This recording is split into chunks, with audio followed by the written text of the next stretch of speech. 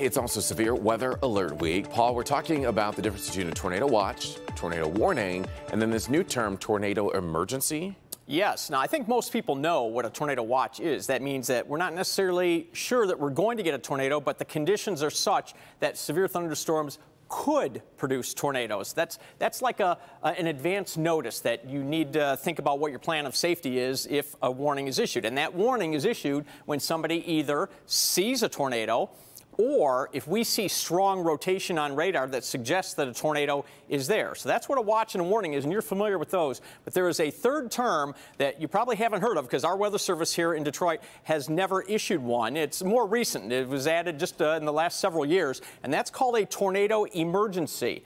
If the National Weather Service issues a tornado emergency, that means that a very large, violent tornado, we're talking like the EF4s, the EF5s, like the West Bloomfield tornado of 1974, that type of tornado, the Flint tornado of 1953, those types of tornadoes, and it's hitting a populated area with a significant threat for loss of life and catastrophic damage. That's called a tornado emergency. And again, I hope to God that we never, ever have to hear one. It would be the saddest, worst day of my long career if I ever had to stand before this camera and tell you that there's a tornado emergency. So hopefully we'll never, ever hear those words around here.